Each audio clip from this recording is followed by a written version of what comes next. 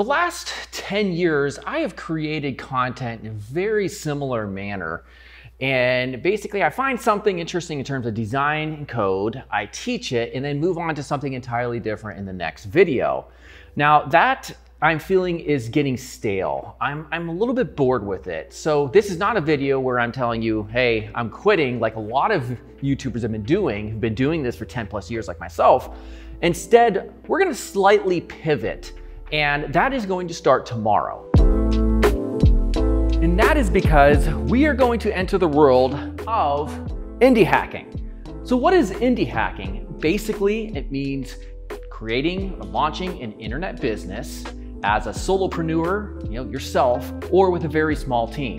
Now, this is something that I've done in the past, but it's something I've also never really tried covering.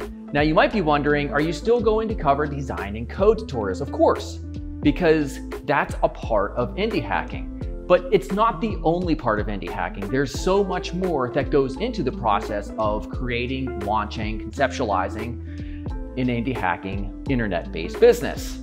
For instance, you have to worry about competition, researching the competition, finding a market fit for your idea.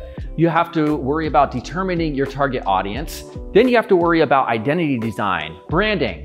You have to worry about UI UX design, front-end development, back-end development, launching. You also have to worry about marketing, which is perhaps one of the most important things to concern yourself with. Oh my God, I made it. So starting tomorrow is going to be the very first video in a series that I will put in a playlist here on YouTube and other platforms if they support it.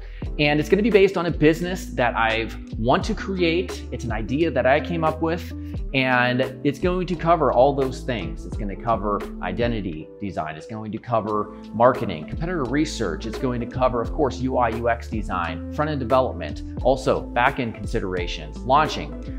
We also have marketing. All these things hopefully will result in the success of the product. If it doesn't, that's not a big deal either way, because we're going to figure out why it failed. And so through doing this, I hope that you'll continually keep coming back for each video in the series to see what it is that I do, and then ultimately the exciting finale, which is launch day for these products. So hopefully you subscribe if you haven't yet, and hopefully you keep sticking around, and definitely mark it in your calendars. Tomorrow, 9:15 a.m. Eastern time is the first video. All right, everybody, I'll see you soon. Goodbye.